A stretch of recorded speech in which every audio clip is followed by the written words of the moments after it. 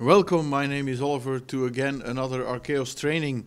Today we will be talking about advanced geometrical correction. To do that, of course, we have to start up our MediaMaster and go to full screen mode. So as you see, I'm just doing that. We can access the geometrical correction by opening File, Preferences. When the menu is open, we go to the Display tab. And then we select Geometrical Correction.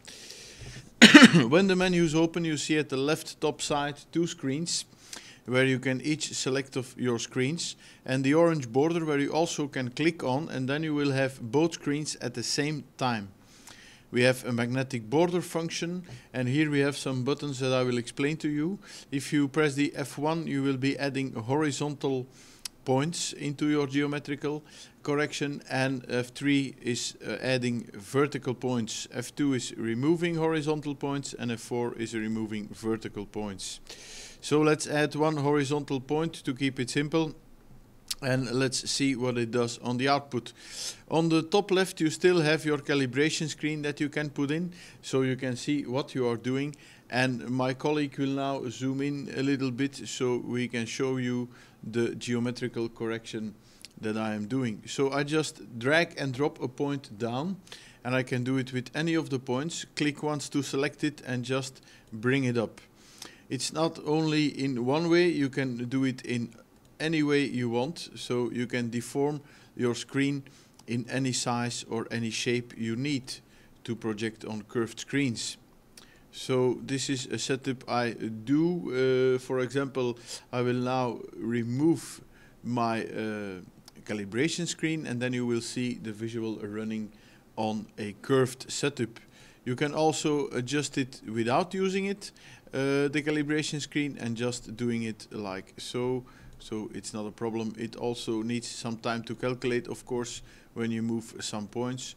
So, and when it stopped calculating, the visual will return to its normal form. Perfect. So this is how you actually will change your geometrical correction. Which types of geometrical corrections do we have? We have no correction, we have linear, and we have curved, and we have NURB.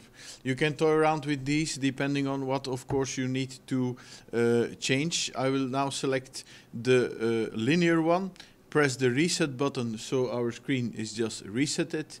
I will just add some horizontal points and some vertical points and show you what I mean. So then you have straight lines instead of curved lines, of course, that you can change, selecting a point, dragging and dropping it across, so you can actually have any form you want and still be able to edit it in a nice way. So as you see, it doesn't take a lot of effort to do that. If we select only one screen, not the orange border but one of the blue screens, you still can adapt some changes or add some points only to that one and not to the other screen. So you can also edit each screen separately. So here I will put in some vertical points, voila, and add the vertical points, and of course change it. Now as you can see, you can have on both screens linear, but if you select one, you can also choose curved to change it, or even NURB. So this is a little bit how our geometrical correction works. And to save this, just press the close button, the same as with the soft edging, press OK, and then wait until the system will show you the output, and then you can run some visuals if needed. So this concludes our basic training for the advanced soft edging, and see you soon. Bye bye.